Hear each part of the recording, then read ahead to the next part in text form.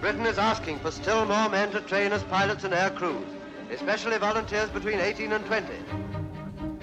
The recruits of 1940 had little idea that by summer they'd be in the fight of their lives. 1 in 6 wouldn't survive. For now, they faced a course that promised 190 hours of flying in increasingly fast and complex aircraft. Guy will follow the same 3-stage training plan, starting with the plane that every RAF recruit first flew, the legendary Tiger Moth. Now, when you say spinning, I don't understand. The instructor tasked with turning Guy into a Battle of Britain fighter pilot is Anna Walker. This is called the anti-spinning strakes. Anti-spinning strakes. An aerobatic and display specialist. There's dual control. I started flying with my dad when I was 6. And I've been flying all my life, really. Do you know what that's called? Have you... The tailplane. Yeah, the tailplane is the whole thing. Right. Yeah, this is the elevator. That's the tailplane. My heart, my love is vintage aviation and aerobatics. So now I can see that this is the rudder. Yep. So what the rudder is, it's like a ship. It just does the yaw like this. Okay. I've flown the Hurricane, the Spitfire, Mustang, about 200 different types. The angle of bank you've got. And I love instructing. So we're going to be using this all the time. Right, okay. All the time. Look, yeah? now look. She has got all the right ingredients. Look at the wings. Go all the way. We'll see how we get on. Bloody hell, look like they're made to measure, don't they? Look at that. Look at that. Biplanes had been used in the dogfights of World War I, but the old-fashioned Tiger Moth design still made it the perfect trainer for World War II. With few mechanical aids for a new recruit to hide behind, it was easy to see who had natural ability. Guy's skills will be laid bare. Rest assured that when I say you have control, I won't be doing anything because I want you to work it out what you're doing. Okay.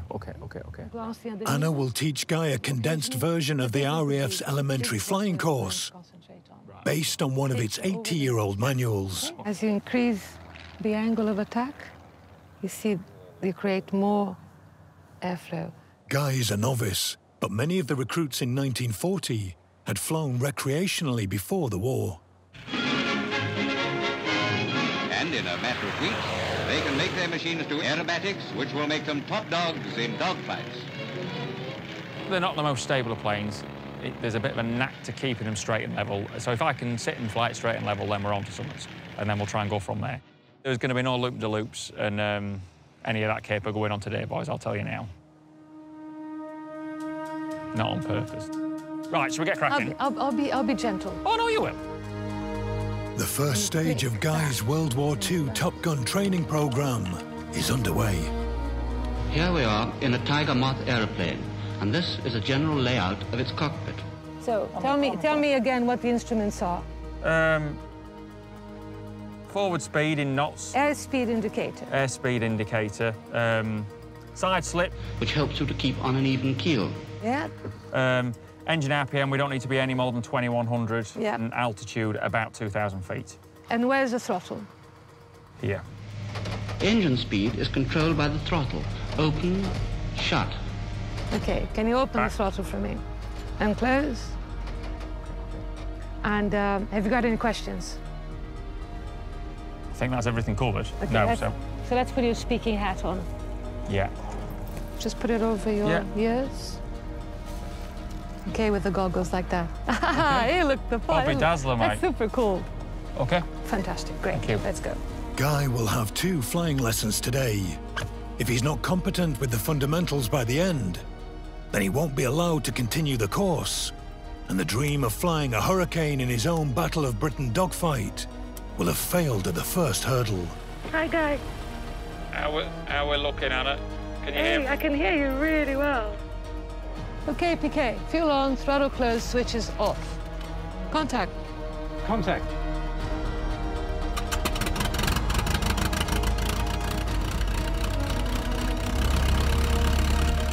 And now I'm going to ask him to take the chocks away.